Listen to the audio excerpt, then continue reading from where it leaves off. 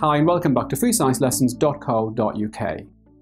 By the end of this video, you should be able to name the gases in the atmosphere today and state the proportions of each gas.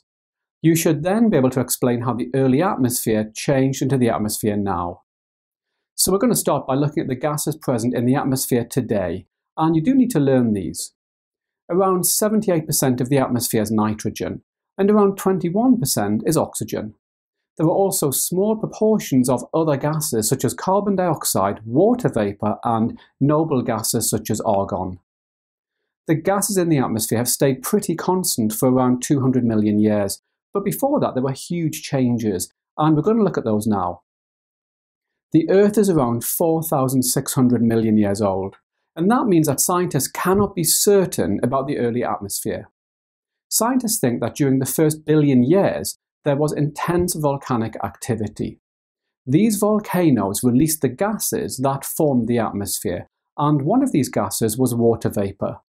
As the Earth cooled, the water vapour condensed to form the oceans. Volcanoes also released huge amounts of carbon dioxide. So in this early stage, the Earth's atmosphere consisted mainly of carbon dioxide with little or no oxygen. So that means that the Earth's atmosphere then was very much like the atmospheres of Mars and Venus today.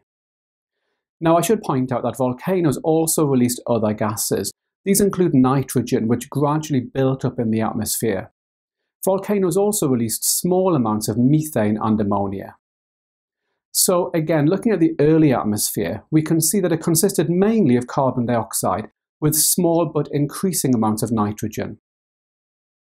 Now, apart from the level of nitrogen, there are two other obvious differences between the early atmosphere and the atmosphere today. Firstly, the early atmosphere contained large amounts of carbon dioxide, but the atmosphere today only contains a small amount. And secondly, the early atmosphere contained very little oxygen, whereas today 21% of the atmosphere is oxygen. So let's look at how those changes happened. Now, as we said before, the water vapour from volcanoes condensed to form the oceans. At this stage, some of the carbon dioxide dissolved in the oceans to form a weak acid.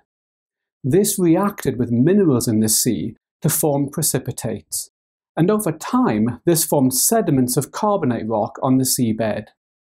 Some of the carbon dioxide in the sea was used to make corals and shells of organisms such as mussels. When these died, they formed the sedimentary rock limestone. So this also removed carbon dioxide from the atmosphere. So as we can see, the level of carbon dioxide in the early atmosphere began to fall. But where did the oxygen come from? Well, around 2.7 billion years ago, photosynthetic algae first evolved in the oceans. Photosynthesis produced oxygen, which entered the atmosphere.